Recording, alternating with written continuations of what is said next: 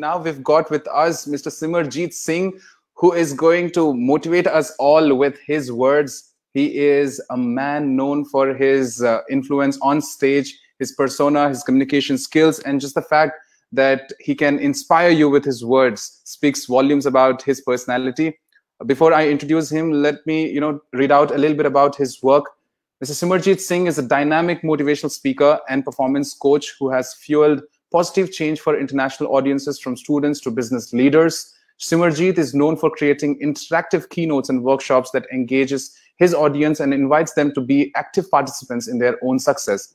Ladies and gentlemen, the conversation that we're going to have with him today is about building creative confidence, and I'm pretty sure that his words are going to help all the students who are finding it difficult to maybe be it speaking on stage or facing their bosses or not being able to come up with creative ideas. So I think this conversation is going to help us a lot in terms of understanding how to build confidence and how to live by it. Ladies and gentlemen, with a round of applause, please welcome Mr. Simerjeet Singh. Thank you so much. And as I gather from the conversation earlier, I believe your name is Vishnu. Yes, although sir. Your login name is appearing to be Vishali. Vishali has been interacting with my team. I thank her. Yeah. I thank you, Mr. Lakhanpal, and everybody at LPU, the team behind this, for putting this together. The COVID situation has not dampened your spirits. I'm so very happy to see that. It's a pleasure to be part of the LPU's National Literary Fest 2020. And creative confidence is one of the topics that is very, very close to my heart, because I believe we all have so much within us.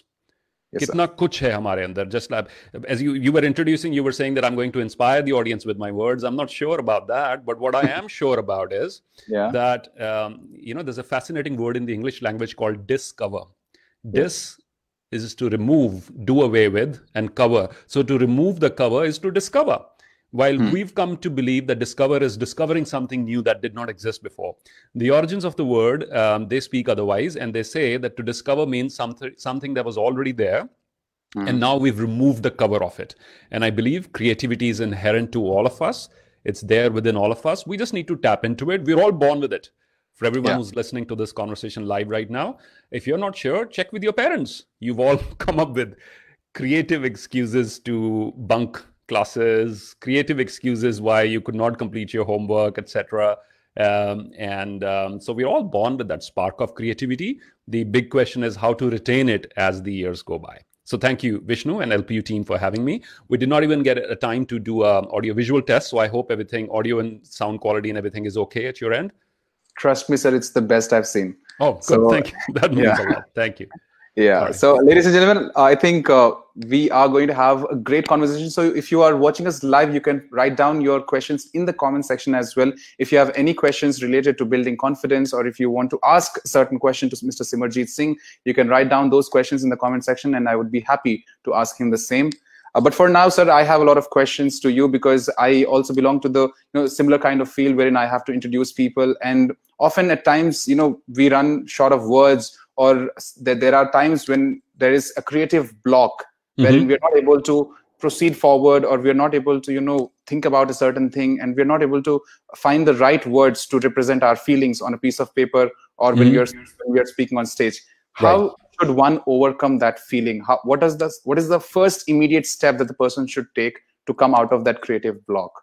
One of the authors that I deeply admire is a gentleman called Seth Godin, and he writes about marketing per se, but I also believe that he writes a lot about self-improvement and creativity. And he said, why is it writing blog is more popular term than speaking block? Why don't a lot of speakers somehow suddenly, are at a loss of words? It doesn't happen as often as a writing block, right? So Agreed. My number one tip is, don't sit down with the expectation of, something radically different is going to emerge right now. Let it flow as it normally would. Don't be too harsh on yourselves. Don't set expectations which are unreal, and go with the flow. And if you feel stuck, I was speaking to somebody yesterday, I said, this is a mental situation. Feeling stuck is a state of mind, right? We cannot be stuck on a planet that is whizzing thousands of miles per hour around its axis, and new planets are being created right now. So Srishti kabhi bhi stuck nahi hai. The universe is never stuck. I want to share a wonderful poem here, which is called The State of Mind. And the reason why I want to share it with you is, and with everybody who's watching is that feeling stuck is a state of mind. And you can train your mind to go into the state of flow. What Professor Mihai talks about, the state of flow. When a dancer is dancing and they forget about time, or they forget about there is an audience, or a singer is singing and they close their eyes. If you ever seen a singer singing, some of the very good ones, you will see that they've now closed their eyes and they are in their own world, and they can hear their own sound in the headphones that they're wearing around their head, and everything else, maybe even hundreds or millions of thousands of people who might be watching, they fade into the background. It's now them, and they're suddenly in this magical state, which is called flow. Suddenly, they're not concerned about criticism or judgment of other people. And that's a magical place to be in, which we can train ourselves to go into that. This poem is by Walter D. Wintle. It's called A State of Mind. If you think you are beaten, you are. If you think you are beaten, you are. If you think you dare not, you don't. If you like to win, but think that you cannot, it's almost a cinch that you won't. If you think you lose, you've lost. If you think you lose, you've lost. For out in this world we find success begins with a fellow's will. It's all in a state of mind. If you think you are outclassed, and this is a big challenge for people who are coming with some sort of any sort of a self-judgmental complex of, I'm not good enough, or I don't come, how could I be writing in English for someone who did not study in an English medium school? This line is for you. These lines are for you. If you think you are outclassed, you are. You've got to think high to rise. You've got to be sure of yourself before you ever win a prize. Life's battles don't always go to the stronger or the faster man. Or in this case, the more learned man, since we are at the Lit Fest. Life's battles don't always go to the stronger or the faster man, but sooner or later, the person who wins is the person who thinks he can. But sooner or later, that the person who wins is the person who thinks she can. So it's a lot about self-worth. Every day, take out the time to say to yourself, I am enough. I am enough. I deserve to be here. I deserve to be a part of this, right? Don't beat yourself up. Don't be your own worst enemy. When it comes to creative confidence, I think the number one hurdle is the one that we set for ourselves. We beat ourselves up. That critic inside is the harshest of all. So learn to silence this critic. And if you're ever short of ideas, if that is part of the question, step back from the screen, step back from the writing desk, go take a walk, have a cup of tea, have a cup of coffee, do something that refreshes that state of mind. Do some gardening, listen to some uplifting music, and sleep if you want to. Red Bull does not fuel creativity. Sleep does. Sleep does. It's always, sometimes you don't need more caffeine in order to get better ideas. Sometimes you just need to press the reset button. And the most powerful reset button ever is a good night's sleep. So switch off those devices and just get a good night's rest. And now reframe. Again, one of the very powerful tools whenever you're stuck is reframe. Perhaps you were looking at that thing, what you want to write or what you want to talk about, very, very narrowly. But reframe. Look at it from another perspective. I call it divergent thinking. Divergent thinking is you're trying to think of multiple possibilities of how to address that thing. Multiple possibilities, right? And so maybe you were thinking very linear, and that's why you're feeling stuck. वो एक ही रास्ता था, वो मैंने paragraph लिखना था या article लिखना था, स्पीच प्रिपेयर करनी थी. I had that singular way forward, and now that is not working out, so suddenly I'm giving up, right? But how about there are 100 multiple different directions you could approach it from? So that should help. Absolutely agreed, sir. I love the word divergent thinking, and I also, I think, believe that there are times when we fail to understand our audience. Like if you are writing a certain script, or if you are trying to present a certain sort of presentation, or if you are initiating a conversation in a strange group where we have not met any of the person or people. At that particular point of time, we try to judge the audience as to what they are, what they like, or what are the things that might, impress them. Right. How do you approach this process of judging or analyzing the audience? What are the key steps that one needs to follow when he is or she is analyzing the audience? Great question. Great question, Vishnu. I believe creativity is courage. The first thing that creativity is courage, because creativity is emerging from your critical thinking. Creativity andhbhakti nahi hai. Creativity is critical thinking. It's trying to arrive at your own conclusions. So it requires courage. It requires to think, say, produce, create things which other people may not agree with, which other people may laugh at, or which may be ahead of time for everybody else, right? So they cannot understand it. Right जो चीज अपने समय से पहले आती है उसको भी वो क्या था मुझे वो थिंकर का नाम नहीं जिनको जहर का प्याला पीना पड़ा इसलिए because he was saying that Galileo, I think. Sorry, Galileo Galilei, right? Who said that the sun is at the center of the universe. Yes. And, you know, that the whole debate and the church was against it. So creativity is courage. And the first thing anybody who wants to actually develop the creativity is to understand you don't have to play to the masses, because then that popularity thing is a trap, because it's here today and it'll be gone tomorrow. Right अगर आप जो भी produce कर रहे हैं, content produce कर रहे हैं, डिजिटल है, रिटन है, whatever way of form, you writing a book, you creating a video, if you are thinking from this perspective, यार क्या बिकता है, क्या चलेगा, what's gonna cell, and then you are the world will be at loss, because some of your beautiful music you may never create it, because you are playing to the masses, you are after popularity and fame, these sort of things, and they're fickle. And let's look at the successes in any field, whether it's writing or music or other fields. It's sometimes somebody dares to be original, and all of a sudden they have great, tremendous commercial success also. And then what happens? So many others line up. I've also got to do what that person is doing. I want to replicate his success. That is the wrong strategy. Wrong strategy. He or she is successful precisely because they believed in the uniqueness of their ideas. And therefore, you must do the same. You must also follow your creative ideas. I think the famous Sufi philosopher Rumi, he said it beautifully, unfold your own myth. Do not be in awe of the stories that have come before you. Learn from those stories. Be inspired from those stories of the achievement of other people. But do not try to replicate them. Unfold your own myth. Unfold your own journey. And that will be your gift to the world. And have courage to believe in it, even if other people don't. And that's really important here. All right, sir. I'm trying to get a little personal here by asking this question.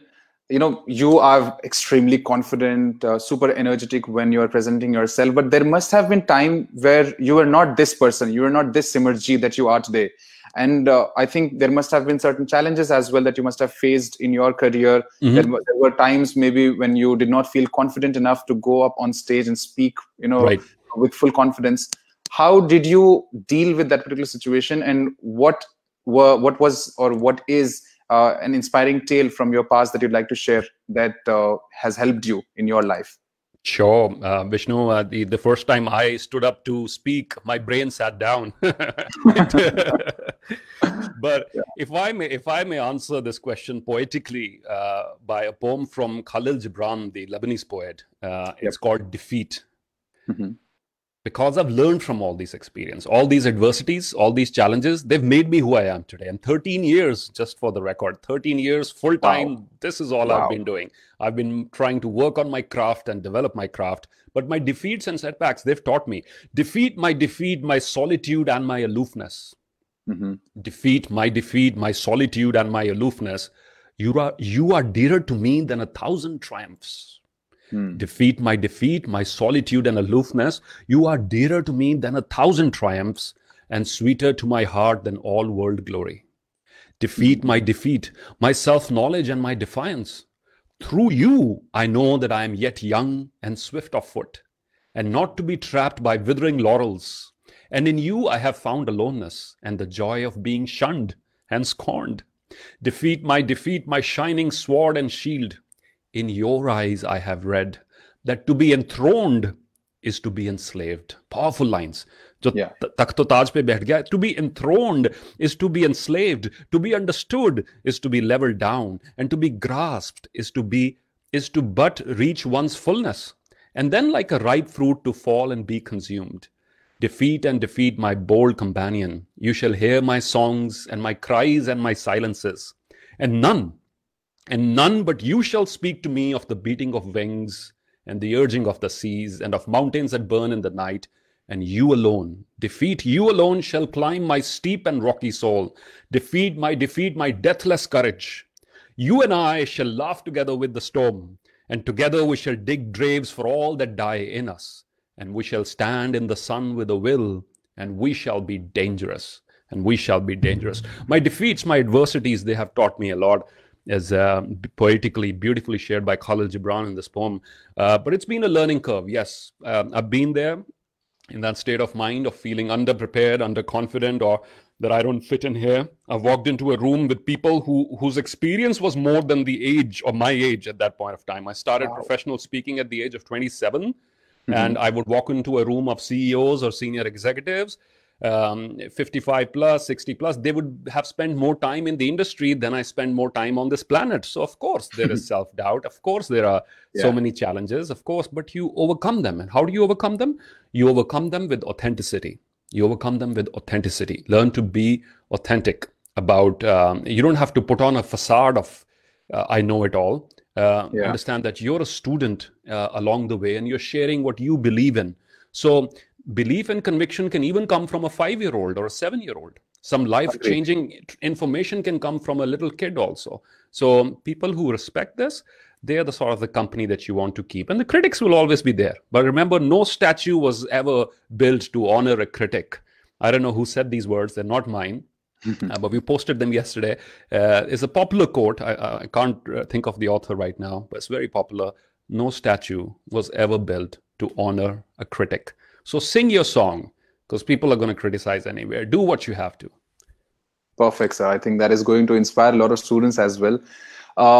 I think this session is also helping them take away a lot of names. I believe that they're going to enjoy reading Khalil or Rumi or the many other authors' names that you've taken up front out here. But I want to ask you this: who is your personal favorite when it comes to literature? Since this is National Literary Festival of LPU, I wanted to know who's your favorite author, and what is one book that inspires you the most? Khalil Gibran's Prophet definitely is on top of the list. And along with, if we talk about literary books, Man's Search for Meaning by Viktor Frankl is a story of the Holocaust. Not poetry, but again, a first-hand account of the struggle of one individual. Mastery by Robert Greene, again, full of stories how different people came at the top of their game, by overcoming so many things. The Bhagavad Gita for detachment and to learn how to follow your karma, to do what you have to do to become an action-oriented person. Shri Guru Granth Sahib for inspiration, and the Gurbani every day for daily inspiration. Not just rote repetition, but also to understand the meaning so that they touch your soul, and so that you become a stronger individual in the process. You overcome your flaws, which we all have. And I also believe that inspiration, you should allow it to flow from everywhere. You should be like a sponge to soak in inspiration from all different directions. You see, the farmer in the fields is a huge source of inspiration for me. So what was barren and what was dry and what was a wasteland, I have this piece of land that our office overlooks, and it was full of it had popular trees, and now the trees have been harvested. And now just in a matter of 5 or 6 days, these hardworking farmers have now prepared the land. It is ready for cultivation. They will be planting wheat very shortly, which will make our daily bread. And that's inspiration. Somebody's up at 4 a.m. in the morning just to water the fields. Look at that. There's a lady who works in our colony. She works in different houses to assist people with their household chores, and she has arthritis. She has arthritis, Vishnu, and she must be 75 plus. Last night at 10:30, I saw her she was limping. She was limping back to her home, but she didn't have a frown on her face. She was not regretting her life. She was not cursing. These are inspiration. The writers, the architects, the creators, so many people who put things together, who add some value to the world. And that's really, really important. If I may mention Rabindranath Tagore here, India's Nobel laureate, who said, spring has passed and summer has gone and winter is here. And the song that I wanted to sing remains unsung, because I have spent my days stringing and unstringing my instrument. Because I have spent my days stringing and unstringing my instrument. Please do not make this mistake of spending the peak of your life just stringing and unstringing your instrument. Go sing your song. Don't die with your music inside you, as Dr. Wayne Dyer would say. Sing your music, and you'll find your audience. Just like the birds in the forest. They don't care if there is an audience that appreciates or not. They sing their song, and we should take inspiration from them too. Absolutely, I agree to you, sir. And I think there are a lot of students who are asking this question as to, how a student or an individual should approach public speaking, because public speaking is a vast field wherein there are so many things that one needs to take care of, be it confidence, modulation, body language, expressions.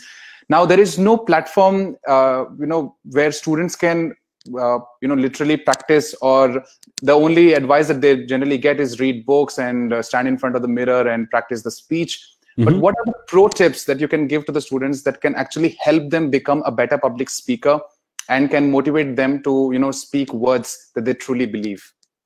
I think there's two parts to this. It's a long, it could be a whole masterclass, but if I answer it in a couple of minutes, I would say there's two parts to this process. One is the internal, one is the external. You've got to do a lot of internal work in refining your ideas and clarifying your ideas. What do I really want to convey? What am I here for? What value do I want to add to this interaction, right? That's internal work. Writing helps, and brief writing, brevity actually helps a lot, especially if you want to put it down, what you want to say in a couple of sentences. You will have to chop away a lot of the fluff. And once the fluff goes away, your actual thing emerges, right? So writing your ideas helps, but don't be scripted. So one is the internal part, and then is the external part when you're actually presenting. So you're not a robot. Don't expect too much perfection from yourself, and don't set unrealistic targets, and be authentic, and be comfortable. Be in your own skin. Don't try to be someone else. If person XYZ that you admire, he or she is jumping when they're speaking, that does not mean you need to do that. You should be doing what you feel comfortable with, okay? Your comfort, your presence is most important, because when you're present in the moment, wonderful ideas will emerge. Yeah, I think that's worth repeating. When you're present in the moment, you may have prepared a lot of notes earlier, but you will see the beauty of that preparation is now you will have an aha moment. When you're on stage in front of the audience, you will come up with something that you never thought was possible, right? And that's all because you're absorbing in feedback from the audience. You're looking at their faces, there's interaction. And also at the same time, your neurons are firing in multiple ways. So not only the path that you had prepared, so don't memorize. That's a mistake that a lot of youngsters do. Your opening, closing, it does not have to be perfect. It has to be authentic. It has to be creative. And humor, please, for God's sake. We need humor. We need, yes. And we need, start with the, poor PJs if you have to, but come up with something, and slowly you'll develop a sense of humor, because public speaking in India is associated a lot, and many parts of the world for that matter, is a pretty serious game, right? Humor is looked down upon. But bring in the human element. That's what I mean. Agreed, sir. Totally agreed to you.